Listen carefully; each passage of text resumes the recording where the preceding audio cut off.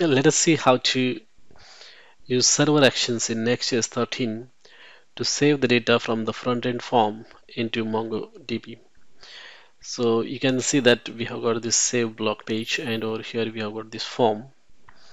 And after hitting the submit button, it is gonna save this data, form data, into MongoDB. So let us see how to do this using server actions. So for this, I have got one component, as you can see here, save blog page.txt. So page.txt is the special file in Next.js 13 where we can keep our code. And over here we have got this form, as you can see.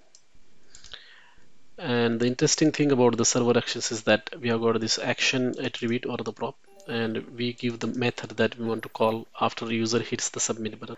And if you notice here, this function is a async function, and it is using this directive called as use server. So basically what happens is that when the form is submitted, the data is sent to the server, and this function gets executed on the server. Even though this function is there in this file, it doesn't get executed on the client. This data, form data, is sent to the server, and then you can access it this way. And this is also important, use server. This directive is important. And here you can write any backend code like connecting to the MongoDB or whatever. But I have created one function here, you can see, so that I can reuse it in multiple files.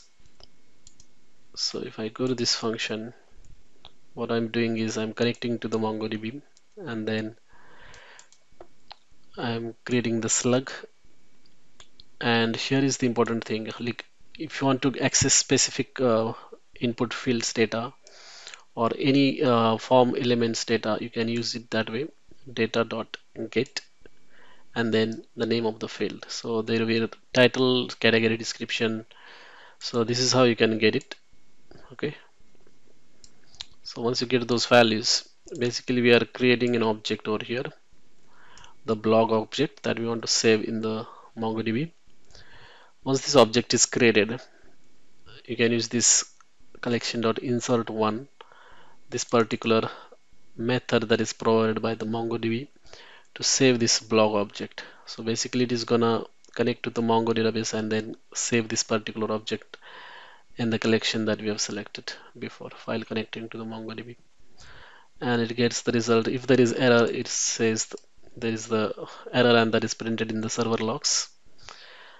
And over here it is also showing the ID of the record that was created. Finally, we are closing that connection, MongoDB connection. That's it. That's how you can use the server actions to save data in MongoDB. Thank you for watching.